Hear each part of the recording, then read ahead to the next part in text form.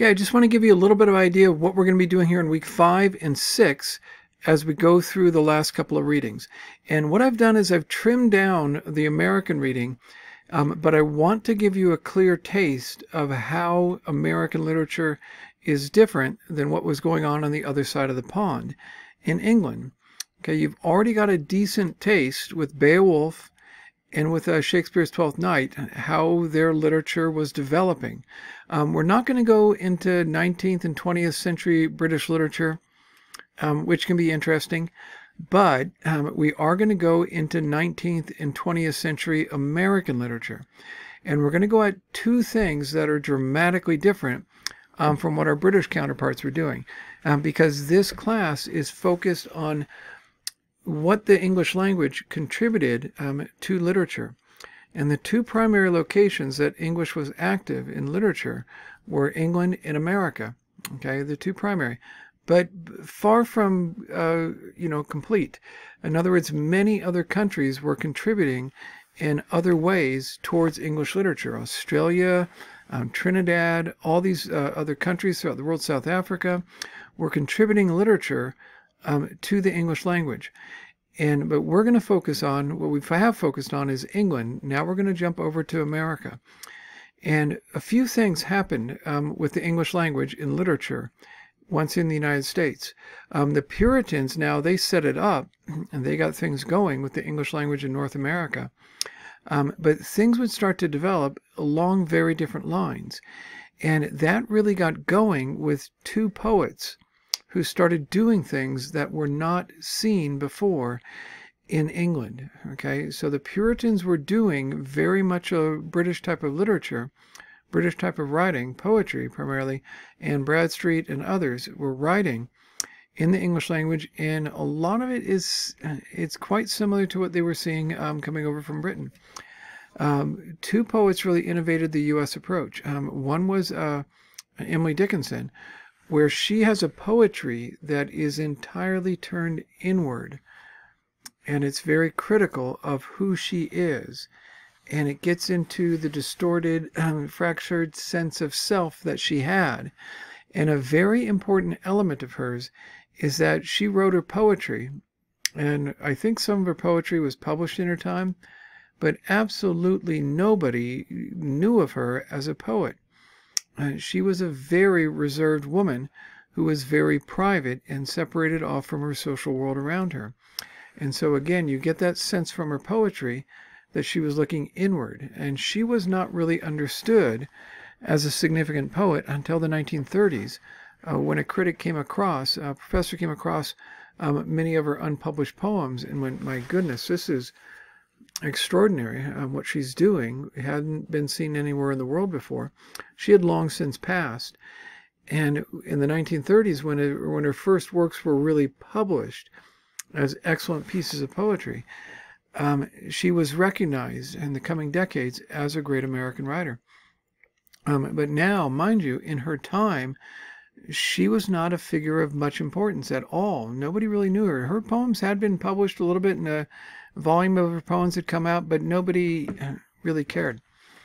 And again, what he found, what the professor found, was he found poetry that was very challenging. And that's what I've given you here, were selections from her poems that are quite odd. I will be going through them in the coming days in more detail and give you a sense of how they kind of seem to work. The other poet of the time was Walt Whitman, who was very public and publicly known, and he was the embodiment of American poetry.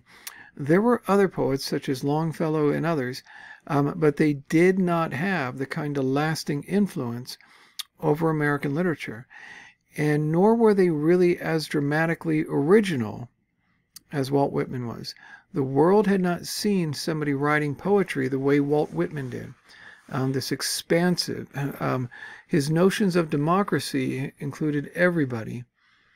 And you're going to see elements in his poetry where he's including, something today that wouldn't seem as shocking or so, including African Americans in his sense of who he is, including women in his sense of who he is. and including gays and lesbians and homosexuals in his sense of who he is. He was bringing people in who had been excluded from a sense of citizenship in the United States into his poetry. And so it's a radically different type of poetry than you see in Dickinson, who was turned in and finding a fractured sense of self, and Whitman unifying with his expansiveness and bringing people into his unity by going outward. Okay, and so you'll see this. Let me shrink myself up and show you where the poems are. Here's the front page, and we all know that one. And if you go to the pages, well, let's go to the modules. I'll show you where it is. If we go over here to the modules, I'll turn the pages on momentarily. In week 5, and I'll have more videos added to this in the coming days. Here are the poets, okay? And this is a selection of both. There's Whitman, here's Whitman and here's Dickinson. And you'll first get these poems from Walt Whitman. And the famous poem that he's known for is "O Captain, My Captain," which is a poem he wrote about Lincoln's death. He did wish that he'd never written that poem, and I can't disagree with him, because I honestly think that is pretty bad stuff. Okay, When Lilacs Last in the Dooryard Bloomed is on the same subject, the death of Lincoln, and you're going to see a far more sophisticated poem mourning the loss of President Lincoln.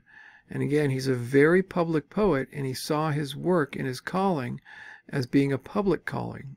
Okay, and you'll see that throughout his expansiveness, the line forms, the power of his, of his poetry as he goes through. It's very much kind of a thundering, here we are, this is democracy, and it's a very expansive type of poetry. And then what you'll see in Emily Dickinson is a very different approach. Hope is a thing with feathers that perches in the soul, and so she's talking about herself and the nature of hope, and it's going to be again and again, it's going to get troubling. Okay, like faith is a fine invention. Faith is a fine invention. That's an odd way to call faith for gentlemen who see, but microscopes are prudent in an emergency.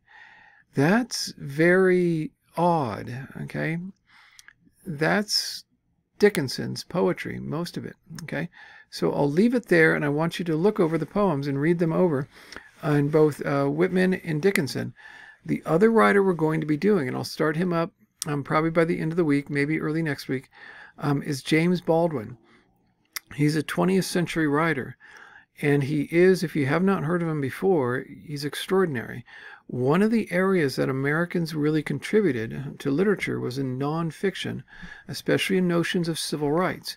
This began with Washington and Du Bois in the later part of the 19th century and in the early part of the 20th century.